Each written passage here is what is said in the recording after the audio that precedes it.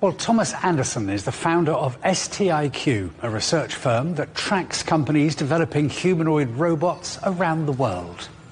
The sector is really early stage. There are some green shoots of companies that are doing better than others, but still it's everything that's going on is kind of pilots and trials for now. So it's very difficult to say. There's loads of media kind of PR spiel on as well, with some humanoids doing say parkour dances and so on as well.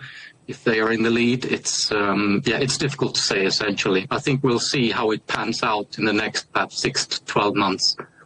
In terms of funding, your own research says that around 60% of the funding for these humanoid robots is coming from Asia. Why Asia in particular? And is there a danger, do you think, that Western firms are going to be permanently locked out of the market due to these early funding dynamics? So that kind of dynamic has shifted a bit as well. So now we have probably, I think it's fairly similar what Asian and US companies are fundraising. But you get far more value for your money in a place like China, where the supply chain is far cheaper to engage with. So what is it about the supply chain in China that makes it so much easier and faster for companies to build these robots? It's just an amazing setup. You have everything there, everything, motor manufacturers, component suppliers, 3D printers, everything is just set up for having a really fast iteration or product iteration there as well. And you can be quite creative as well. What the US have perhaps is that they have NVIDIA and then a few of the really big fundraisers as well.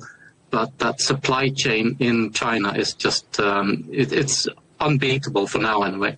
So a lot of the US companies, to keep up, for example, they need to produce their own components as well, which is partly why they have to fundraise so much.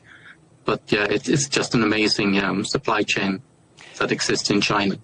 Now, of course, the whole idea of humanoid robots seems like something that's straight out of science fiction, doesn't it?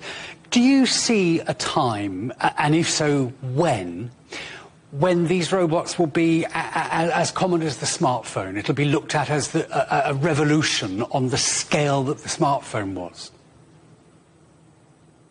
I'm a humanoid cynic, perhaps, but I think there will definitely be a place for humanoids in their current form, either with the wheelbase or with bipedal, like legs and so on.